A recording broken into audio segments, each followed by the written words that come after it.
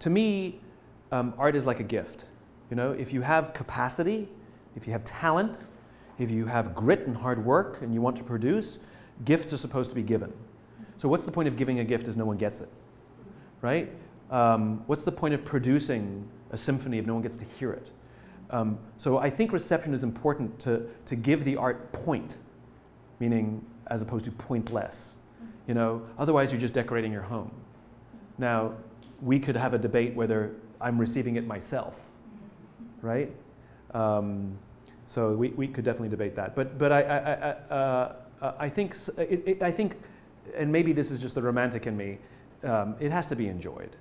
And maybe one person is fine. Maybe if you hang it in your own home and it's just for you, that's fine too. But I think art has to be enjoyed. Otherwise, what's the point, you know? Otherwise, it's just therapy, you know? I'm just painting for therapy.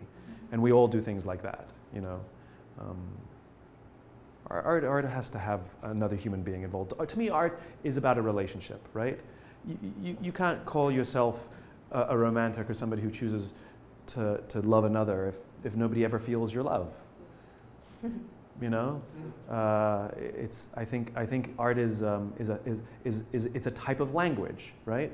I know people who are the world's worst communicators when it comes to their emotions when you have a conversation with them. I've dated some of them. But given the opportunity to write, it's magical.